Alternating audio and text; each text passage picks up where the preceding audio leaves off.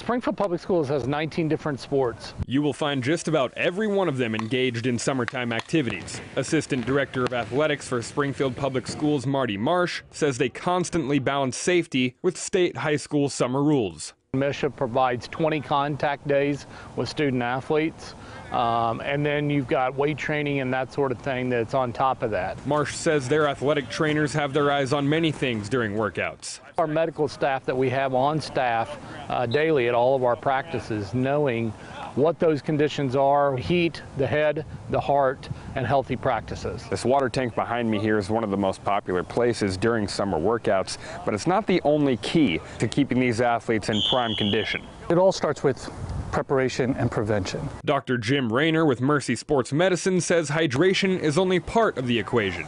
People underestimate the value of sleep. They underestimate the value of proper nutrition and consistent nutrition. Equipment use, the amount of contact, the actual amount of minutes, that's closely monitored. Trainers even keep an eye on water loss with daily weight checks before and after practice. If someone loses more than 2% of body weight in water, they are at a significant risk of dehydration and the associated heat illnesses with that. At the collegiate level, they stay in the dorms, they stay closely affiliated with their team, with their coaches, with their sports medicine staff. That doesn't happen at the high school level. High school kids go home. In Springfield, yeah, it's hot. Jesse Inman. But be smart about it. Color 10 News. We'll have heat, we'll have humidity. It's the Ozarks. Ozarks first.